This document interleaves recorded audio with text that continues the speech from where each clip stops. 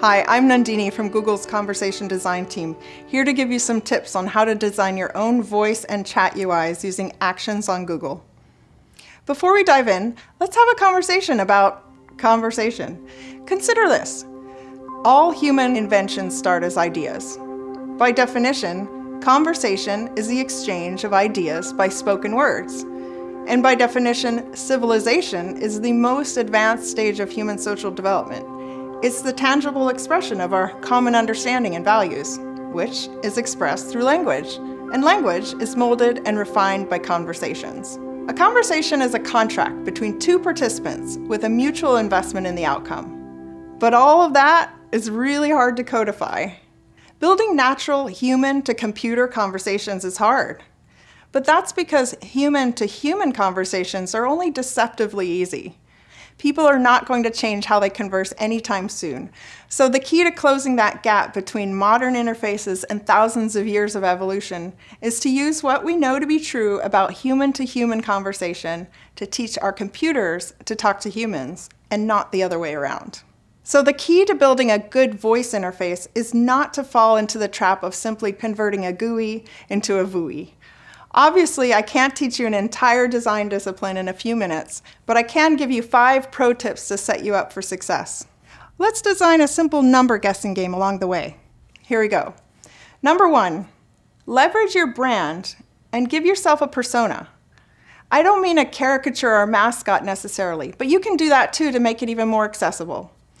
A persona is more than that. It's the consistent character captured by the voice and interactive experience. It's the face of that experience for the user. First, list the core attributes of your brand and what you stand for. Come up with the corresponding attributes that can be conveyed through design elements, and of course the voice dialogue itself. For example, if your brand is known for speed, something we at Google are known for, some attributes of the design might be to be intuitive and data-driven, since both of those elements cut out steps for the user.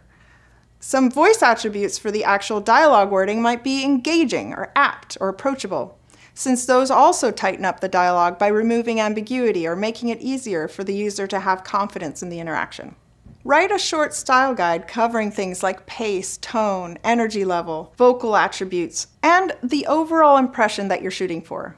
Try to create a simple bio sketch of a character that might embody all of these attributes. Give it a name if you want.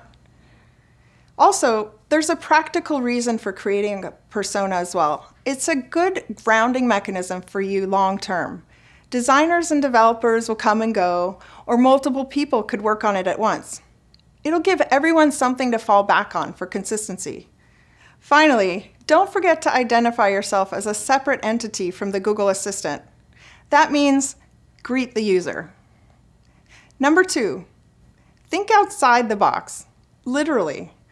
It's tempting to draw out a conversation path visually and plug in the dialogue and then dive right into the code or start stringing together blocks of context to write a working agent, and then back into the experience iteratively.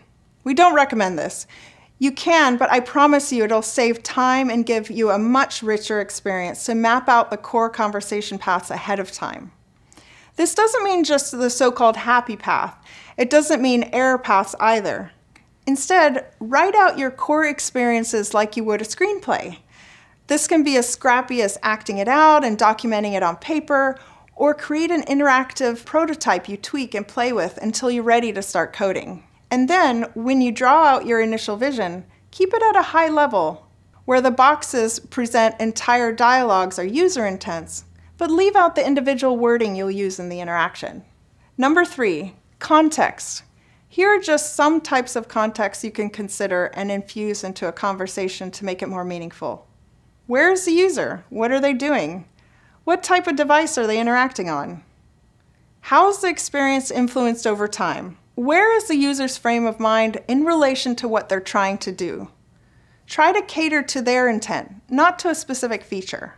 Number 4, speech recognition technology isn't perfect, but it's getting better all the time.